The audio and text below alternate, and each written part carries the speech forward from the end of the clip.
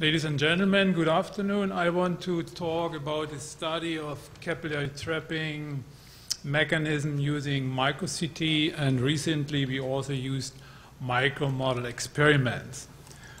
Okay, the main focus will be on capillary trapping during imbibition, and here this process will happen at this end of the CO2 plume, and if the plume moves upwards, then capillary trapping will reduce the volume step by step. Okay, what we did is we did a series of column experiments using glass beads, different sizes, natural sands, and we're using as fluid-fluid pair air-water, so we have a strongly water-wet system. And the imbibition, the injection rate from the bottom was in a range of capillary numbers 10 to the minus 7 to 10 to the minus 6. Okay, and here you have a nice image from micro-CT, and this blue phase is a trapped gas phase, and you can do a lot of image processing, calculate the fluid saturation, calculate the gas-water interface, which is important for mass transfer, doing a lot of cluster analysis. The most important and surprising results was this bubble morphology. So we really observed these large network-like or Swiss cheese-like clusters. And this was surprising because some years ago we published a paper and we argued such large clusters are not possible because you have a high excess free energy and they will split in smaller ones, so you have only single pore trapped bubbles. And then you're using spherical approximation and you can do a lot of nice mass transfer calculations, but this is reality. So the things are much more complicated than we thought before. Okay, then we try to understand our experimental results, and we used percolation theory, and these are the three classical papers done by Lenormand Sarcona. This is, in my opinion, still the best one, which concerns physical reasoning. Then this Wilkinson paper and also this paper by Blunt and Scheer. And first, we want to understand the capillary deceleration curves. That means we start our project with a hypothesis: if we had a faster increase of the water table, then gas has not enough time to escape, and therefore we expect a higher trapped amount of gas. But what you see here, for all this experiment we did, we just fluctuate around this prediction from percolation theory. And this is just true if you're going to this Blunt and Scheer paper, and they did some modeling in this range of the capillary numbers. This is just what percolation theory predicts. The next thing is, if you want to do some mass transfer, you need the gas-water interface. And here we found a strong linear behavior. We also looked to other results from literature, especially Landry et al., and we analyzed their data, and also we found a strong linear relationship. And then we thought there must be some process at the pore scale which gives this strong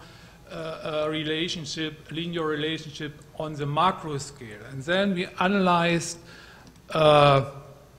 the individual cluster surface against the cluster volume. And here you can see this is a nice linear relationship, and this is the basic process which gives this macro linear dependence of the total gas surface versus gas saturation.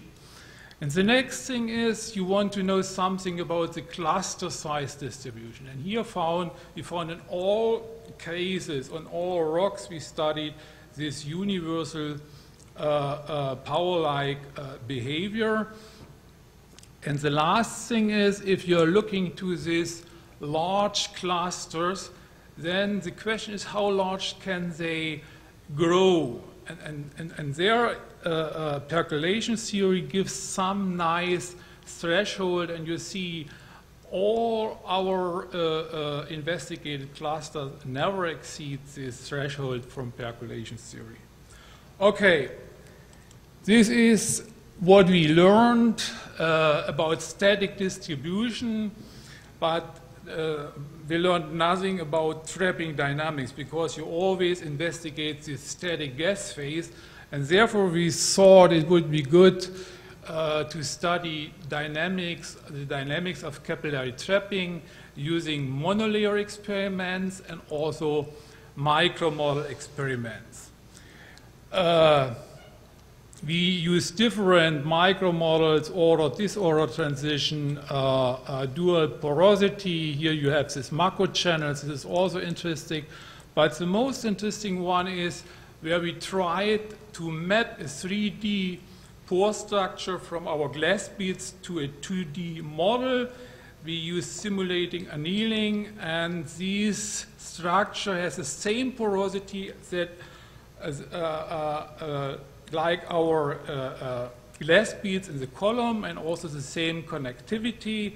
Important also is and if you would do a naive mapping just by cutting your column, then you get here this 2D model, and you see you have the problem that you have no connecting cluster here. So you really have to do some smart mapping of this 3D glass bed structure. Important is that we have here rough surfaces, and you will see in just a minute the difference between the trapping in these glass bits where you have smooth surfaces and the trapping here in these micro models where you have rough surfaces. So it's clear, in natural sand you always have these rough surfaces, you have microchannels, and these microchannels will give some precursor thin film flow. This is well known in literature, and this gives a totally different dynamics of capillary trapping. So we always see some bulk flow, and in front of this bulk flow we have this thin film precursor flow. Okay, so what you will see here in this monolayer experiment is we have piston-like displacement, some spontaneous imbibition, and we observe the same trapped gas saturation like in our 3D column. Okay, so you have to look to this macro pore, and then you will see we have here some bypassing. The water goes around, and then it will be trapped here. The gas bubble in this macro pore, and also you see here some single trapped gas bubbles, but also these long ganglia-like trapped gas clusters. Okay, just looking to this. The water goes around, and then you will see in this macro pore a gas bubble will be trapped. This is trapping by bypassing. This is a usual textbook example. It takes a little bit time. Okay, I hope now it will be happened. Yes, and now it jips. You have this large bubble here. Okay, I have to stop because I'm running a little bit out of time. Going to the micro model, what will you see here is you have a precursor thin film flow because you have rough surfaces, and this always you have this jump-like advance of the water phase going to the Houle structure. I don't have the time to show everything, going a little bit further here. So, and now you see it jumps here. This is also this precursor thin film flow, and then you have some swelling, and here you have the trapping by snap off of all these gas bubbles. Okay, and this is a little bit complicated. These are different things what happens. You have this thin film flow, which always is in front of the bulk flow. Then you have some corner flow, which fills the channels. All the things you can discuss and observe. It's very interesting, but I have to stop this stuff here. Otherwise, I will not come to my conclusion. It's maybe interesting to look at a higher resolution, and you have to look to this here, where here you have this unstable film swelling, and then you have some snap off, and you will see it just started in 1 second. It goes very fast. So now comes here, and you will see a rupture here, and then you have this trapping in this. Now it ruptures here and here. Okay, and you have all kinds. You have single pore trap bubbles here, you have double pore trap, and you have this ganglia-like trapping in this case. Okay, this is just done by snap-off events, and in the other case we have this bypass trapping, and this is all what I want to show you. These nice movies I thought would be good in the afternoon. Okay, what we learned for CO2 storage. So usually you find in the literature this nice picture from Benson, and you have the single pore trap bubbles. We find also that 50% of our gas clusters are single pore trapped gas bubbles, but they contain only 15% of the residual gas. So these guys here, these very interesting guys, they are only 10% in number of all trapped gas bubbles, but they contain 50% of the residual gas, and they will determine the time behavior of your mass transfer process. This is one interesting thing. I think this I will just jump over. Then we found this universal power law behavior in all rocks we investigated. And also interesting is we could not establish the thermodynamical filling of these pores. We found some correlation between the pore size distribution and the bubble size distribution. Okay, this is all. Thank you for your attention. I have to thank my co-workers for your contributions.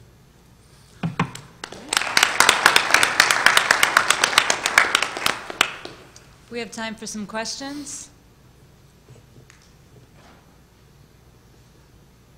So I'm curious. Okay. Might have missed it, but what were the fluids that you used in the experiments? We used water and air. Okay. Do you expect any differences with? Yes, CO2. You have to be a little bit careful with the dissolution but I think if you are looking to the gaseous behavior, yeah, you have a lower surface tension. And this lower surface tension, if you have CO2, gaseous CO2 and water, will give you even larger trapped gas bubbles.